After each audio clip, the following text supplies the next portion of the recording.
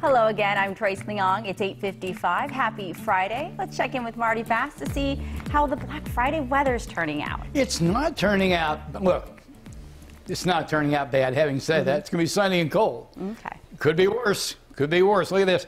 Got a wind chill right now, 16 degrees, but the wind is beginning to abate, and with sunshine today, it should be an honest 35 degrees. Overnight tonight, tad bit milder. 28 will be your low. All right, Trace, take it away. Thank you, Marty. Shoppers are getting ready to head out for some great deals as Black Friday has already started. Avadoy Burnett has more.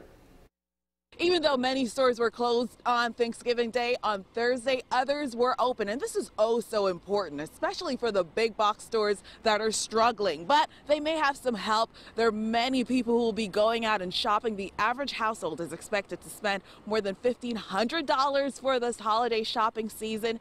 And you know what? Even though the doors were not open for some stores, for the other folks who came out to shop, they had a ton of fun. Some of the parking lots are a little bit empty, but guess what? They're going to start to pack up, especially the closer we get to Christmas. Avadoy Burnett for WJZ.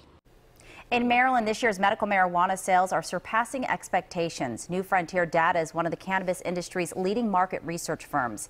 It forecasted about $46 million in sales. Now predictions show sales could top $100 million.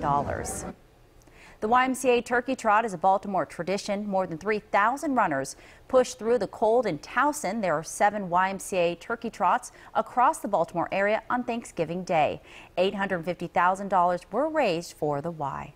Stay with WJZ News and Weather today at noon. And for updates anytime, go to our website, WJZ.com.